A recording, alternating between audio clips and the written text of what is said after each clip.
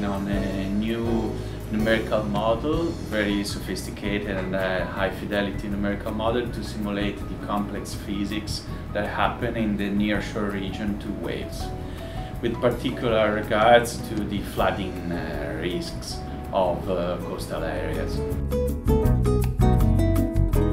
This model is based on Smoothed Particles Hydrodynamic solver, and we would like to use this new high fidelity model to reproduce hydrodynamic phenomena in coastal area, specifically in surf region, and we want to reproduce the problem like overtopping in seawall or in sea structure, the run-up of the wave. This is a very relevant problem at the moment.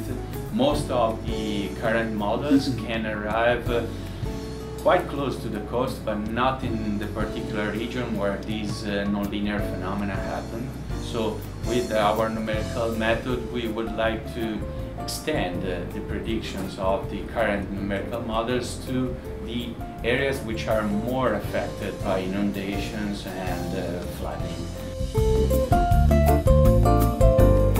The problem is caused by a superimposition of three different effects. A surge effect due to the extreme storm event, so to the action of wind and waves that creates a general rise of level of the mean water level close to the coast.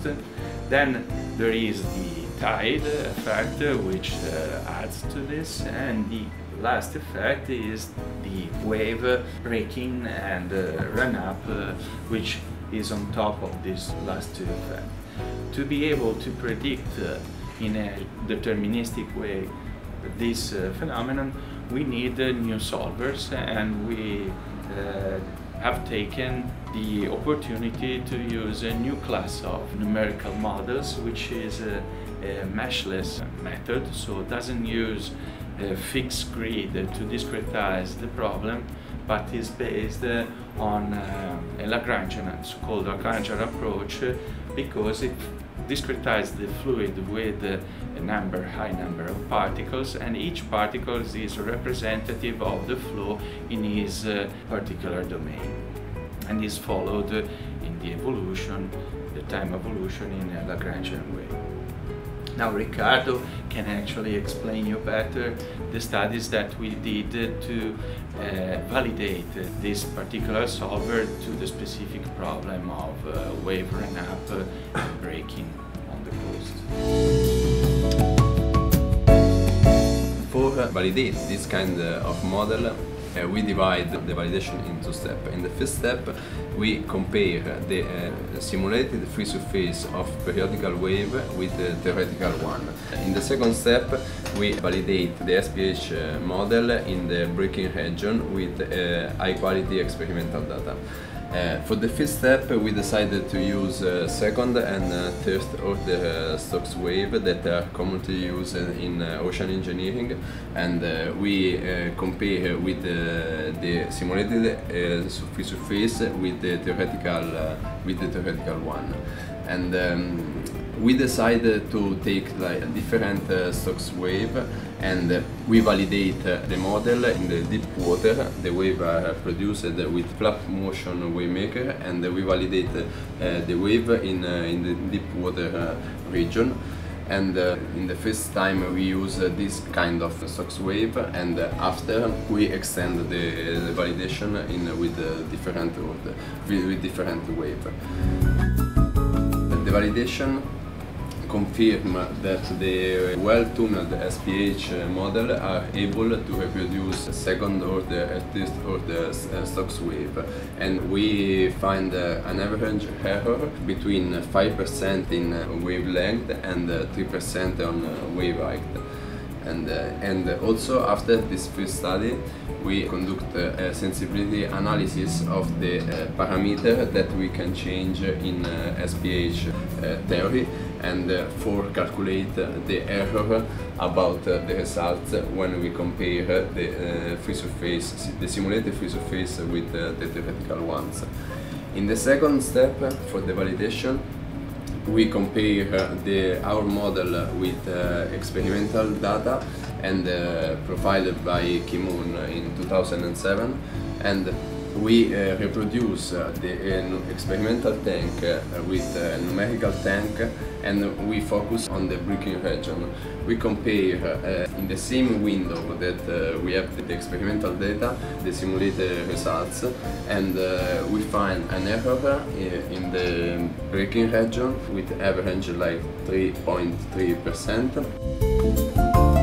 After this first validation, we decided to study the peninsula of Situate, that is south of Boston, and that this peninsula is already studied with a different kind of model, because during the last storm is flooding in different time. And we start with bathymetry dataset that we take with from NOAA.